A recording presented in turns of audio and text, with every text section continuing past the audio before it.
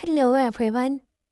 So this is everything you must know about the broad ligament of the uterus. First of all, we have the female body from anterior view. Here we have some main structures. This is uterus. This is body of uterus, fundus of uterus. This is vagina. These are fallopian tubes. And this brush-like thing is fimbriae. And below it we have ovaries. So now we will learn about the broad ligament of the uterus.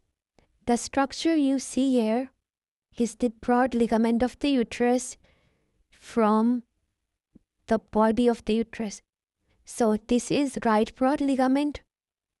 And now we will learn about the parts of the broad ligament. First of all, we have this one part. It is called mesosalpinx. This is the area where broad ligament attaches to the fallopian tube. Now we have this one. This is mesoovarium. This is the area where broad ligament is attached to the ovaries.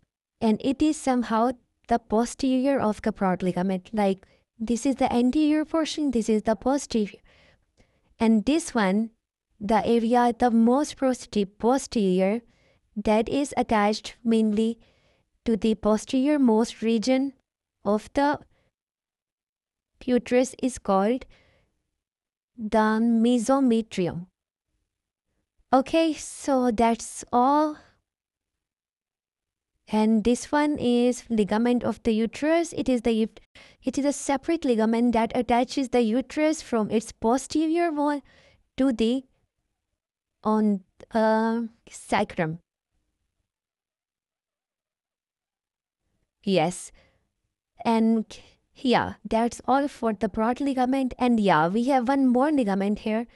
There is another ligament of the ovary, that is the ligament that attaches the ovary with the uterus. So this ligament here is called the left ovarian ligament of the ovary. And one more ligament is here, which is called the round ligament, and we can see it here. This one. It attaches the uterus. Round ligament of the uterus, it attaches the uterus to the pubic symphysis. And yeah, that's all.